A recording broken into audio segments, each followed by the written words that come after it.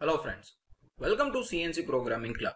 In today's session, we will be discussing about cleanup corners operation, which is mostly being used to remove material from these corners.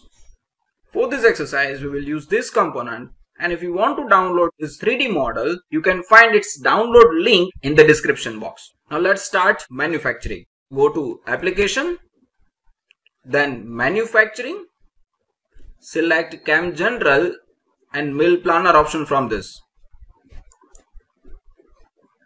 Now let's start with the step number 1. Go to Machine Tool View, then Create Tool. Let me retrieve the tool from the library. I will be using milling tool. I will be using 30 mm diameter end mill cutter. So let me specify the diameter of the tool and click OK. And here you can see that all the diameter 30 mm tool will be displayed. Let me select end mill and click OK. Let me specify one more tool. So go to retrieve tool from the library. Select milling tool. This time I will be using end mill of diameter 10 mm. So let me specify the diameter and click OK. As you can see, all the 10 mm diameter tools will be displayed. Let me select the first option, which is end mill diameter 10 mm, and click OK. Click cancel, and if you want to display the tool, just select the tool and the tool will be displayed. Now let's start with step number 2. Go to geometric view and just double click on this workpiece option. Let's specify part. Click here, select the component and click OK. The next thing that we have to do is specify blank. So click here. I will be using bounding block option into this and click OK. Now we have to shift up our MCS. As you can see that our MCS lies at the bottom surface and we wanted to shift it to the top surface. So in order to do that, we just need to have thickness first. So let me measure the thickness. For that, we have to go to the analysis, then measure distance, select the top and the bottom edges, and you can see that thickness is 25 mm. Now just double click onto the MCS and in Z coordinate just specify the thickness, which is 25 mm, and you can see that MCS is shifting from bottom surface to the top surface and click OK. As you can see that step number 2 is over. Let's start with the step number 3. Go to Home, click on Create Operation. At first we have to remove material from this region, and to do that we have multiple options like floor and wall operation, floor and wall with IPW, face milling boundaries, face milling manual operation, as well as planer mill operations. Out of this, I can utilize any options to remove material from this region. Let me select the floor and wall operation from this. In program, we have to select NC program. In tool, we have to select the larger diameter tool, which is end mill diameter 30 mm. In geometry, we have to select workpiece, and in method, we have to select mill finish and click OK. Now let's specify the cut area floor. So click on this and select the cut area and click OK. Now in cut pattern, we have to specify the follow periphery option. Now I will specify the floor blank thickness, which is 20 mm, which is the thickness starting from this top surface to these edges, which is 20 mm. So I have entered 20 mm as floor blank thickness. I will be going with 5 mm depth of cut. In cutting parameter, I will be changing the pattern directions. Default option is outward option, which means that the tool will start cutting from inward and then tool goes to the outward side. So which is not the good sign for this. Let me change it to inward options. Now inward option means that the tool will start cutting from outward and it goes to the inward, which is the best option for this. So I change the pattern direction to inward option. Click OK and generate the tool path. As you can see that our tool is being interacting outward first, then it goes to the inward. Now click OK and let's verify the tool path. Reduce the animation speed and run the simulations. Here as you can see that the tool is interacting outward first, then it goes to the inward, and some of the material stays here because we have utilized larger diameter of the tool.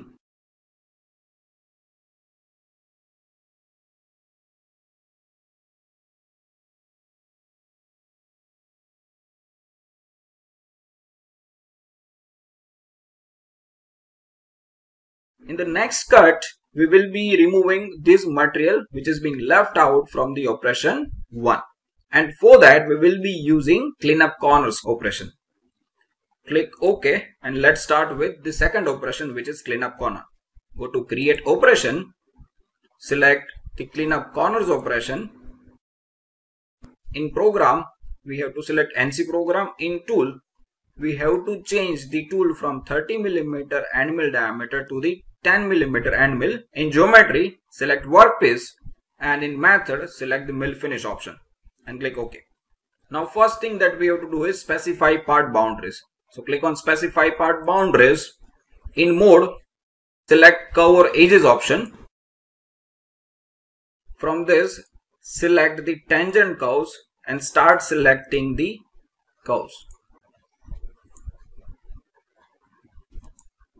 Here you can see that I have selected this region.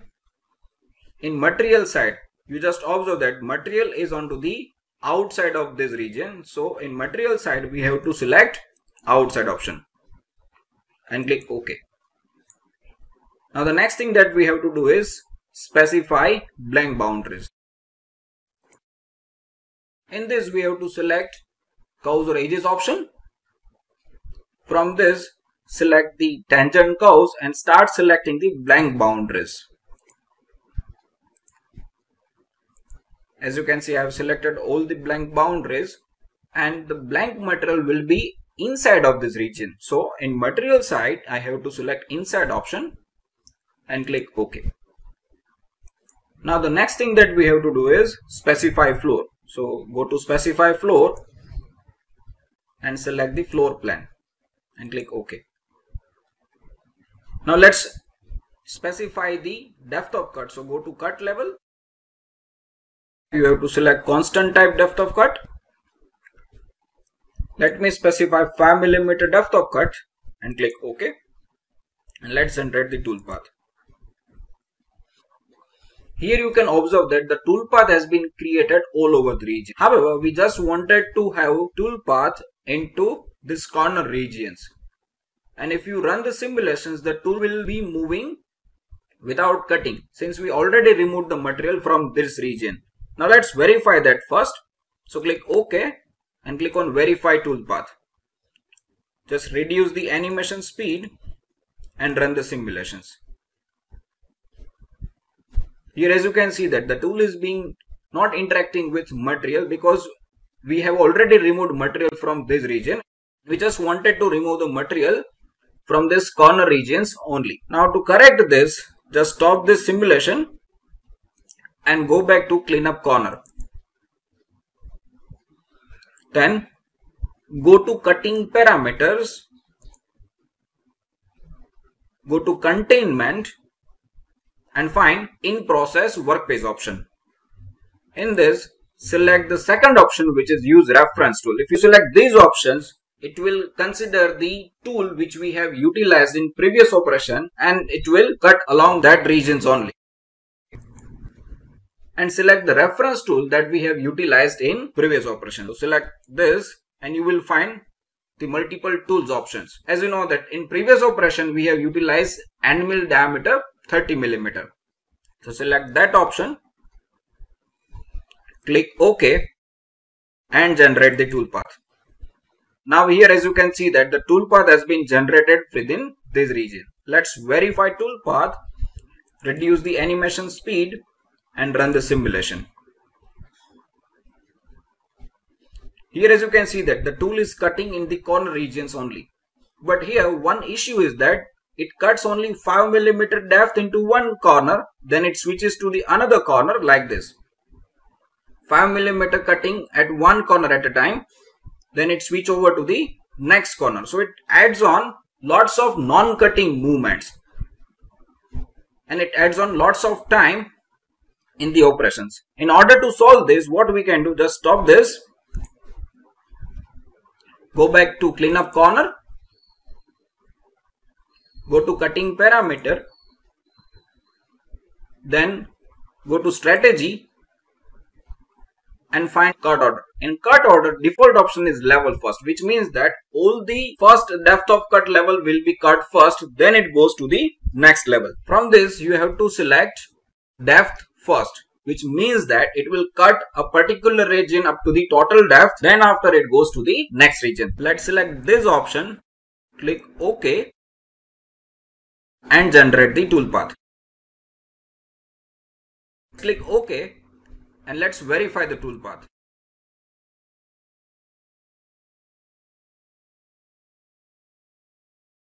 Now here you will see that the tool is cutting one region first, then after it goes to the next region, so that we can save lots of time into this.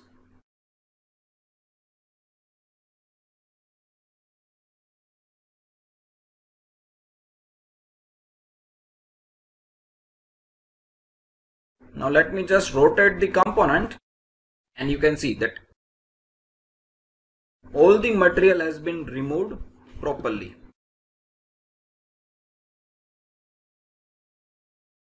That's all related to cleanup corners operation. If you really like our sessions, kindly like, share and subscribe. If you are having any doubt related to this tutorial, kindly share that on comments. Thank you so much.